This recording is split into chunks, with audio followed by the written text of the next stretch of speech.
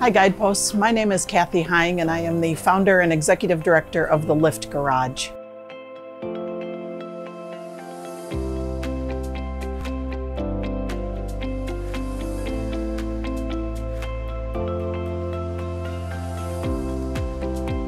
The Lift Garage is a nonprofit auto repair shop. We provide low-cost car repair to low-income Minnesotans. Our customers have incomes that fall at 150% of federal poverty guideline or below, and they pay $15 an hour for labor and parts at cost, saving them about 2/3 of what it would cost for the same repair in a market rate shop.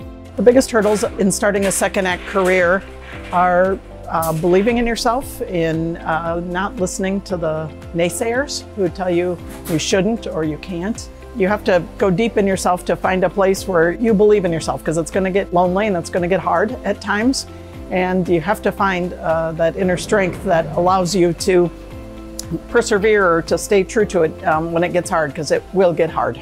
You have to be open, which sounds sort of simplistic, but it's scary and it's big, and there are going to be way more reasons why you shouldn't do it than why you should. And this is one of those things in your life that you need to go to someplace else, to your heart, to your soul, to your gut, and trust what that is telling you. How do you know when that nudge is the right thing, when it is something bigger than yourself? For me, it was when it became clear that I would regret it more if I didn't try it than if I tried it and failed.